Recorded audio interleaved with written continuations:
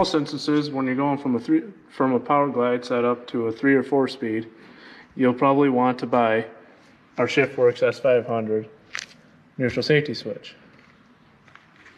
And this we can mount right on the shifter. Easiest portion to set this on here is in reverse. Make sure this is nice and straight with your shaft here, your pivot shaft, which it needs a little bending. Then we'll take the switch and mount it right on there. Which it could take a little finagling.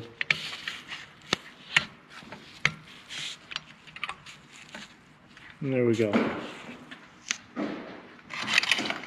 Couple new 7/16 cup nuts.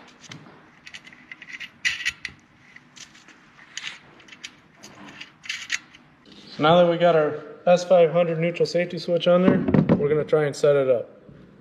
You can either use a bench tester like we have, or we could use a voltmeter for testing for continuity. And when you're using your voltmeter, you would hear your beeps from park, neutral, reverse, so on and so forth.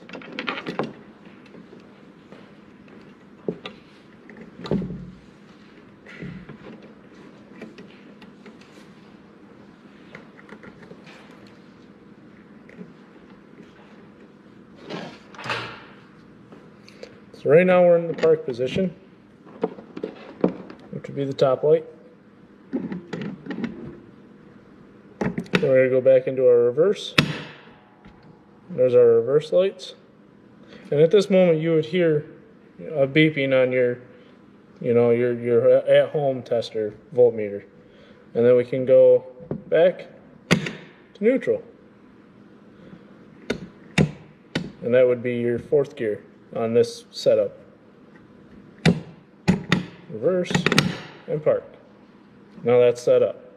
And now that we're all completed, this is ready to rock out into your car.